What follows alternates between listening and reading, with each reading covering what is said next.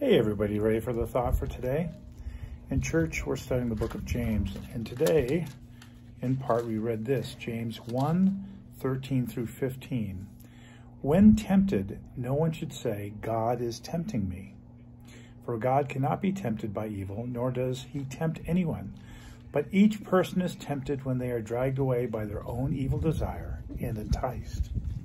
Then after desire has conceived, it gives birth to sin, and sin, when it is full grown, gives birth to death. And that reminded me of this scripture, and this is Hebrews 4:15, where it says, For we do not have a high priest who is unable to empathize with our weaknesses, but we have one who has been tempted in every way, just as we are, yet he did not sin. Of course, it's talking about Jesus. So point number one in the thought for today, it is your fault. It is your fault. Now, don't get me wrong. Actually, the thought for today, it is your fault. But that's the thought for today. Because we know, if we turn to 1 John 1:9, it then says this.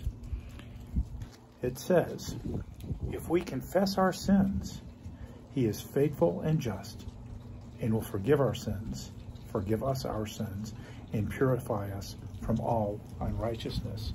So the but is, he will forgive you. He will forgive you. Now,